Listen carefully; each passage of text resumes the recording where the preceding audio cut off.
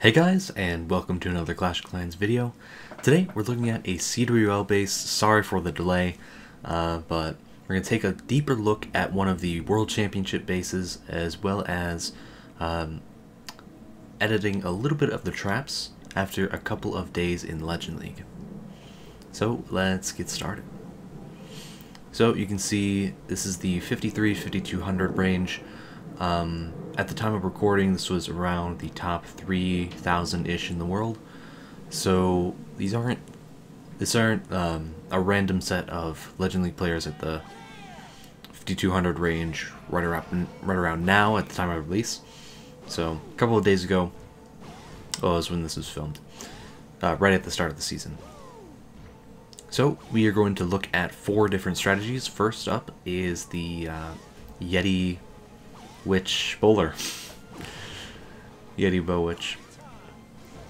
So starting with the Warden Walk at 6 o'clock, it takes a very long time to get through this, and there's not very much defense, but it does get a good funnel going for the rest of the portion of the attack.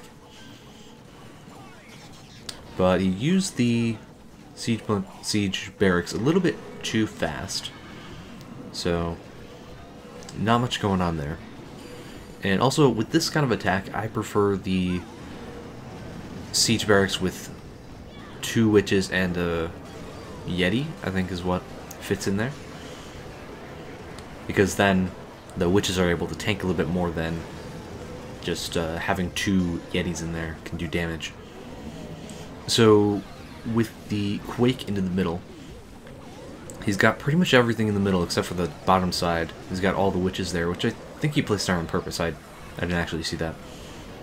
But right into the middle there, he's attacked by all the Eagle, Expos, and the Slammer, or the Scattershot on the backside. So he just barely gets the Town Hall. And that's part of the allure of having the Town Hall sort of by itself. Is that sometimes, even if you place everything into the middle, sometimes they miss it. So, kind of just barely getting the 2-star, and then barely getting the 50% as well. 54% 2-star from that. And next up is E-Drag Attack. This is a pretty common strategy. It's actually even more common now than I've seen it before.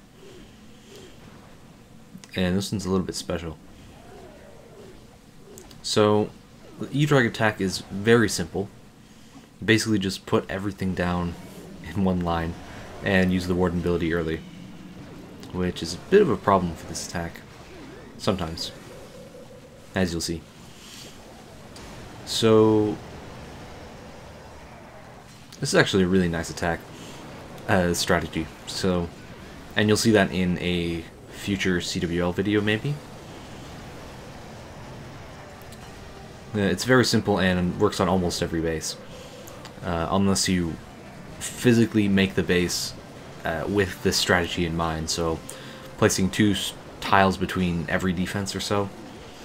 And here is when it would have been useful to have the Warden ability. With the Blimp in the middle, caught by the Tornado Trap, not going to be able to reach the Town Hall, so unfortunately this is going to be a 1-star from this guy.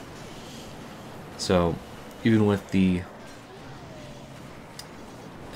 Rage spell there's no way that he can get there. And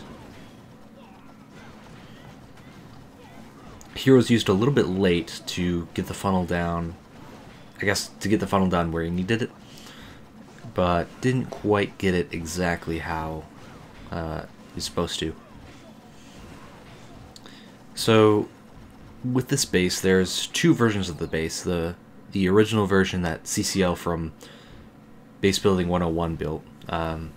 His links are in the description. And the base that they used after tweaking it a little bit. Now, I think that the both different types of bases have good trap placement in their own way, but I combined them in the link in the description for the base that I'm running now, in order to try to get the best base possible for you guys.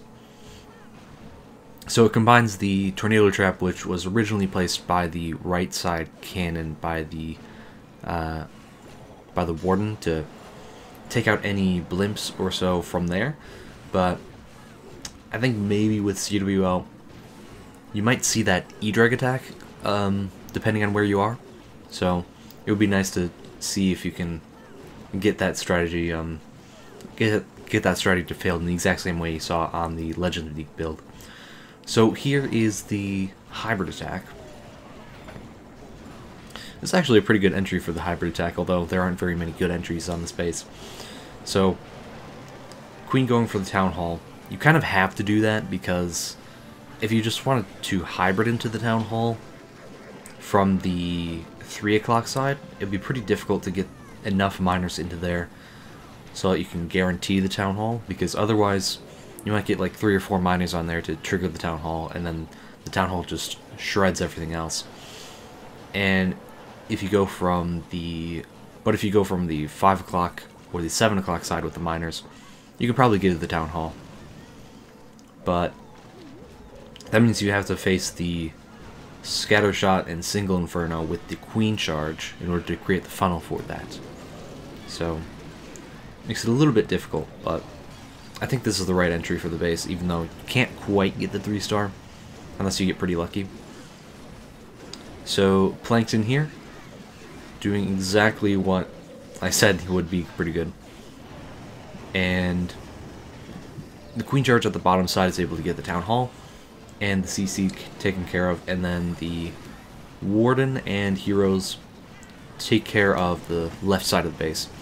Trying to get over to the right side, but with the Scattershot pretty well protected over there, and the Eagle still not going down, that's gonna make it really extra tough for the miners. So they get a pretty nice percentage on this base compared to the other attacks, but not quite going to make it to the 3-star. Leaving up a couple of defenses at 12 o'clock and at 3 o'clock.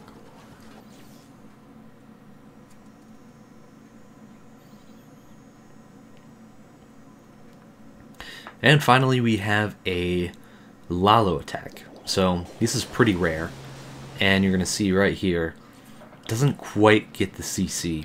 So I was trying to avoid attacks where someone made a huge mistake, but this is the only other strategy I saw from my defense log, is this Lalo with the CC not quite hit. But the thing is, the CC isn't a huge deal with this attack because it's just headhunters, and he ends up, as you'll see in a minute, he ends up using the Warden ability early anyway, so it wasn't like the headhunters killed the Warden too quickly to like waste the ability or something. But he does end up getting the King in here. Pretty sure he doesn't get the Queen, but the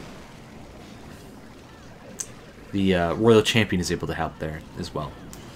So Royal Champion gets the Inferno Tower, and Wallbreakers actually get into that single Inferno Tower compartment, so the King's able to have out too. Royal Champion does get the Eagle, so that's really good value. And now he's just left with 2 Scattershots and a Town Hall and single Infernos. So that's actually not a bad start, even though he missed the CC. But with the Warden ability over the Loons, but the Loons aren't really tanking very much, so not a huge value for that ability. And the traps on the top side are able to take down all of those Loons. And Rage Spell on the Town Hall I think was unnecessary because there wasn't anything else on it. So just kind of falling flat at the end there. So yeah, I hope you enjoy the base, and I hope you see some defenses in your wars. So I hope you enjoyed, I hope you learned something. I've been Raze Gaming, and I'm out.